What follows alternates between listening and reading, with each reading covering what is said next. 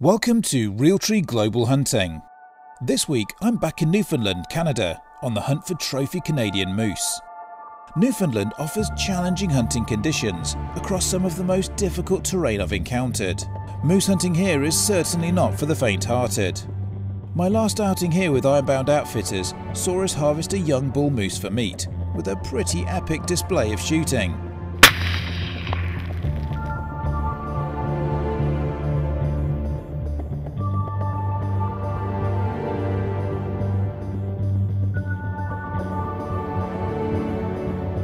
My guide and good friend Donnie Benoit led me uphill and down dale before we finally found our moose.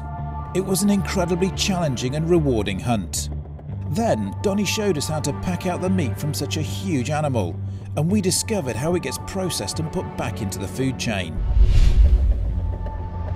This time we're on the hunt for not one, but two trophy bulls, and again it's Donnie leading the way. He knows this ground like the back of his hand, and after several days of walking, stalking and glassing, he's sure he's got a good idea of where the bulls will be. After several hours of clambering through thick spruce forests and across dangerously deep marshes,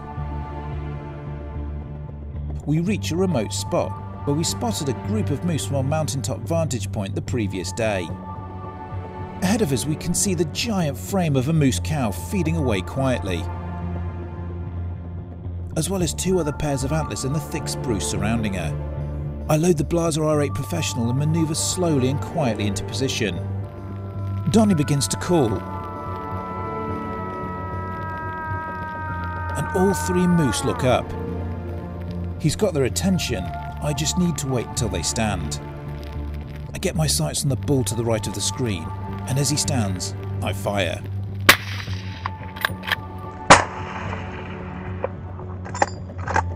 The three of them stand and look puzzled. They're not sure of where the shot came from. However, I'm confident that I've made a good shot on my bull, even though he's not reacted yet. Then, his legs begin to wobble.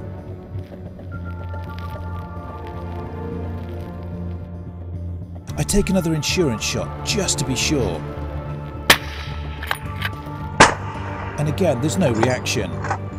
These giant Canadian moose are such big and tough animals, they don't tend to flinch, kick their legs or buck like other deer.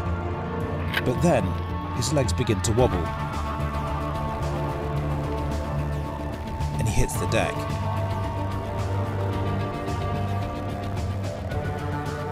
I quickly readjust and get my sights on the other bull. I fire, but no reaction from the bull, and I fire again.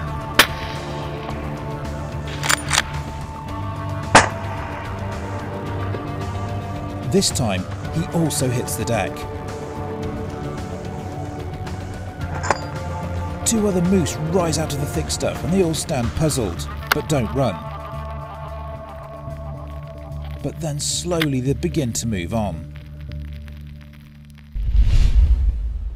So that's both of them down. The bigger one took two shots and that second one, I'm pretty sure the first shot was good.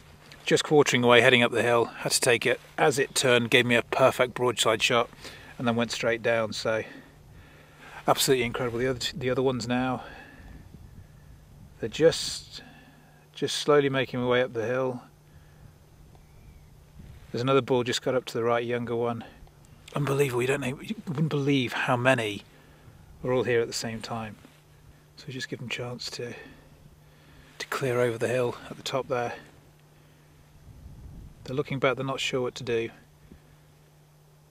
Obviously the bigger one is obviously the dominant bull here. I'll just decock the gun. Both bulls are down. I suppose it's unusual this time of the year to see two reasonably big bulls together. That one is an absolute monster, the first one that went down. And pretty tough, as I say. I'm pretty happy with the first shot. But he did go down. With the second, he seemed to limp away. It's 220 yards, so it's a reasonable distance for these Hornady Interlock. I've got a Zeiss 2.5 to 10, it's up on full mag. Gives you a good sight picture. I could move cleanly from one bull to the other.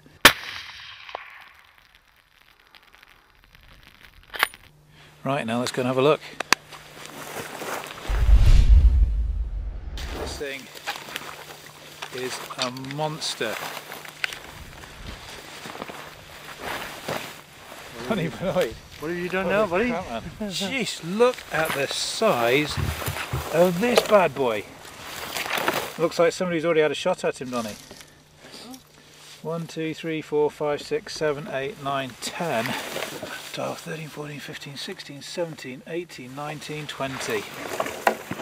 What a magnificent animal. Now, that has to be one of the biggest moose I've ever seen, and worth all the time and effort. Now, we spotted this bad boy with his antlers flashing, his pans flashing in the sunshine. It was about 3 days ago now? 3 days ago, yeah. But he's in a very remote part of the countryside here, right across the lake from where we were. We were sat right up on that hill as an observation point. So we spotted him. He was bedded down here with a group of 6 other moose, one other bull that we took at the same time.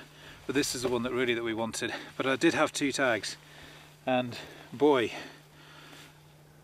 breathtaking. I don't know what to say really. This is probably one of the only times in my entire career that I've been speechless, but that is a magnificent animal. He was lying down here, snoozing away. It's a nice warm day. It was raining a bit, but it's still nice and warm. And then Donny made a couple of moose calls, and then both bulls stood up. This one first, yeah, and then the other one, faced straight at us. I guess he was just going to get up and just see what's going to happen. The next move, something's going to happen here, right? But he did turn, and he was going to start to walk away before I took the shots. Turn broadside, and he was going to be heading back up. Why didn't they respond to calls maybe at this time of the year? He might have been going to go after the other bull, we don't know, right? Right. Because the first thing he's going to do is defend it.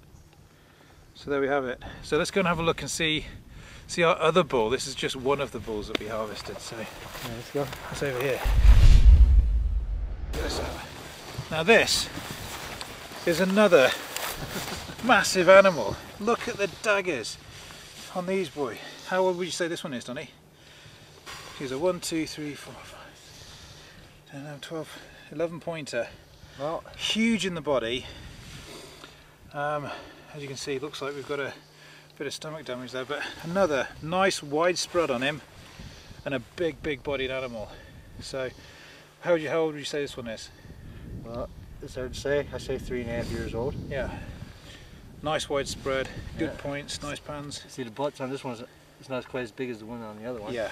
So that one definitely got a year or 2 on that one. But still, a magnificent animal and a trophy I'm sure that anybody would have. I wouldn't pass this up. No, for sure. What a breathtaking animal, and that's 2. It's the first time I've had 2 moose tags at the same time, and it's fortunate we had an opportunity of taking both bulls at the same time. So we've got an awful lot of work here to do now, cape both of these out and get them boned out ready for packing out. And I think rather than carrying them out, we're probably going to get a canoe tomorrow and can pick up the meat. So anything's better than carrying them. So we've got a lot of work to do with Donny. Congratulations, buddy. That's awesome, well done, mate. World's greatest moose guide right here. Thank you. Okay, let's get to work. Another amazing moose hunt with the guys here at Ironbound Outfitters. And another job well done by the legend Donny Benoit. Keep checking back to Team Wild TV's Carnivore, where we'll be showing you how to dress out a huge Canadian trophy bull with the legendary master moose guide Donny Benoit.